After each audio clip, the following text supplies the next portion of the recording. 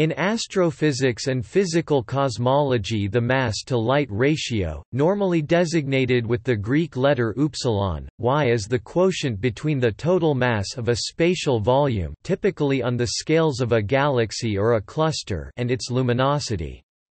These ratios are often reported using the value calculated for the Sun as a baseline ratio, which is a constant y equals 5133 kg, W, equal to the solar mass m divided by the solar luminosity L, m, L.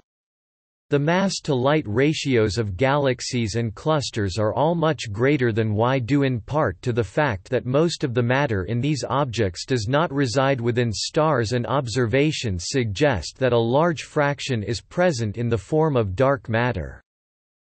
Luminosities are obtained from photometric observations, correcting the observed brightness of the object for the distance dimming and extinction effects.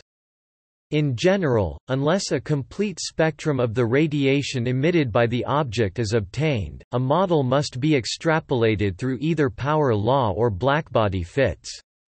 The luminosity thus obtained is known as the bolometric luminosity. Masses are often calculated from the dynamics of the virialized system or from gravitational lensing. Typical mass-to-light ratios for galaxies range from 2 to 10 y, while on the largest scales, the mass-to-light ratio of the observable universe is approximately 100 y, in concordance with the current best-fit cosmological model.